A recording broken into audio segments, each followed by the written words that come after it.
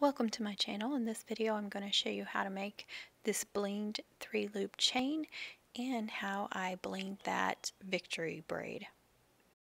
Please consider subscribing and don't forget to tap that bell for notifications on my uploads, live streams, and premieres. And if you're feeling generous, please like the video. First we're going to start with the blinged 3-loop chain. I cut the ribbon at 17 inches, but I only need about 15 inches for the chain itself because this is a mid-size mum. And then the loops, the ribbons for the loops are 6 inches long.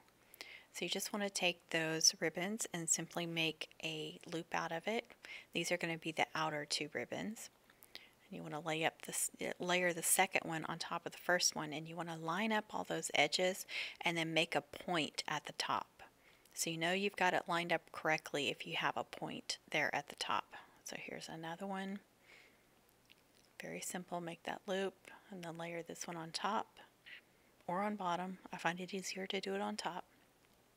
And then I want all my edges to match up at the top and the side, and then I want it to make a point at the top. So this is why I love this loop chain, because it's so easy to form those loops, because you know to make a point at the top right there. I'm going to quickly make I'm going to go ahead and attach, I'm stapling these two together, setting them off to the side, and then I'll add that third loop later. This actually made it so much easier.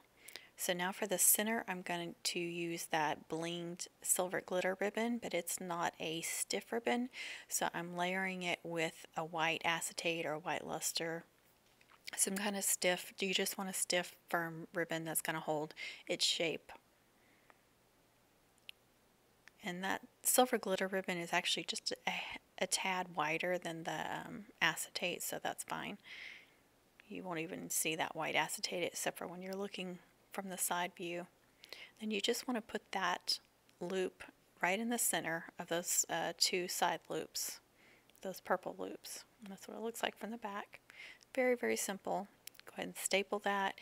You want them already made. It's better on loop chains to go ahead and make the loops and staple them together and then add them to the ribbon to make the chain.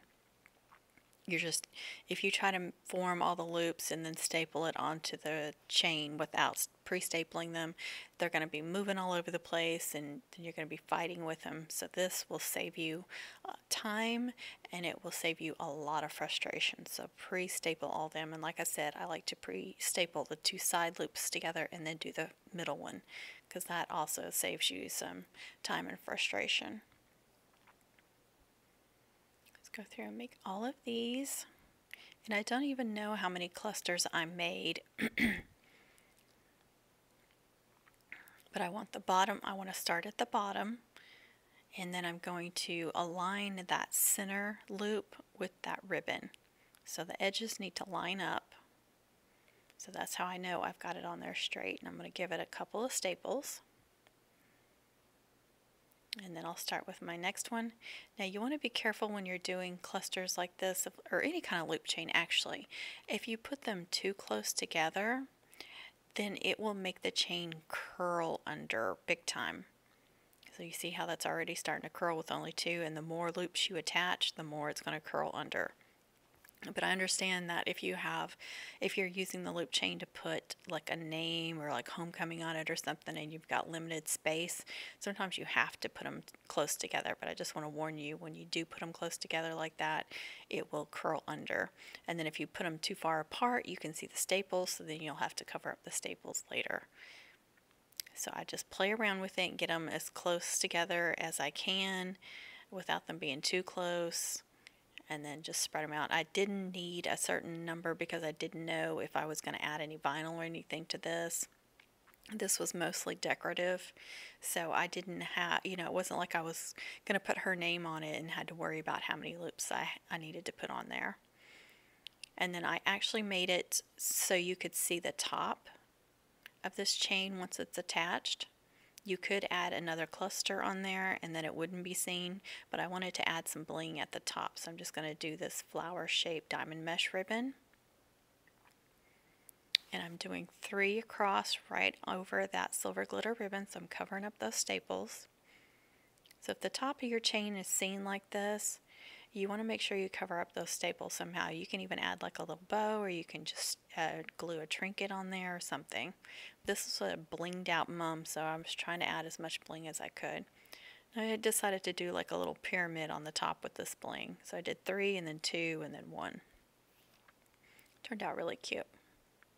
Just wanted something little fun and different there at the top of it. Instead of the usual, I'm going to put 3 across or 6 across. And here I'm just adding another glue stick to my hot glue gun. And here it is finished. I just love, love, love this 3-loop chain. It's one of my favorites. And you see I was able to put some vinyl on there. It's I think it was silver shimmer or silver glitter vinyl. It's hard to tell from the photos, and I can't remember because it was last season. But see, you can see that the top of that chain is being seen, but it's pretty. It's got all that bling up there, so just added to it. And I love that chain. I think it was like a good focal point. So now we're going to move on to the victory braid. I've cut these gold glitter ribbons at 4 inches.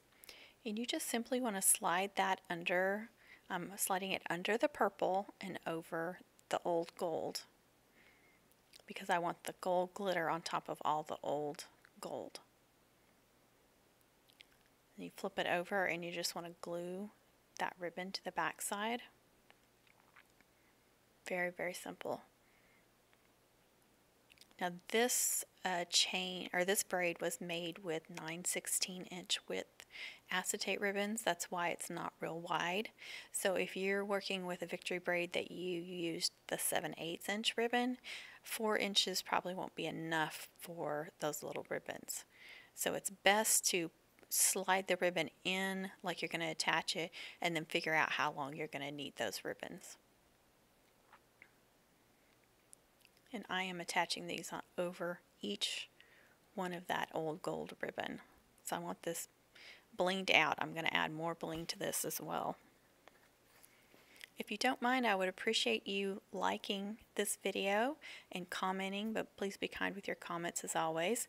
And you can also send me a super thanks and a special comment by leaving me a tip. And it's right there next to the thumbs up, thumbs down, share, all that. There's a heart with a $sign in it. Okay, so now I'm gluing the top of those ribbons as well. You know, I glued the on the back side, the bottom of those gold glitter ribbons. Now I'm gluing the top side as well. I'm kind of pulling it out just a little bit and adding just a touch of hot glue. Don't add too much. You just want to do a little tiny bit. And that's just going to keep them from sliding out, because sometimes that can happen. And now I'm working with some diamond mesh ribbon, and those little triangles off to the right side don't have any gold glitter on top of them, so that's why I'm taking this diamond mesh and I'm cutting it and trying to make it the exact same shape as those little triangular shapes there on the right side. And that's what I love about this diamond mesh. You can just cut it to shape. You can just keep playing around with it and get it almost the exact shape that you need it to be. I've even seen people cut letters out of them.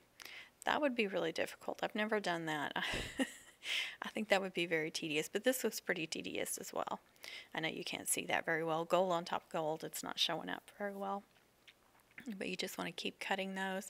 And once you cut the first one, you know how to cut the next one, so it goes a lot faster. And I'm just going to glue those on top of every single one of those triangles. And see how fun that is? It's really blinged out. And there's the back side, which you won't see, so it doesn't really matter. And then the top part, the top couple of inches, I knew it was going to be a little too long for this minimum, so I didn't even bother blinging up that top couple of inches. But here it is on this little minimum. And you can see I also added later some of the flower shaped diamond mesh as well on top of the purple triangles or diamonds, which is why some people call that the diamond braid, because it does have like the diamond shapes.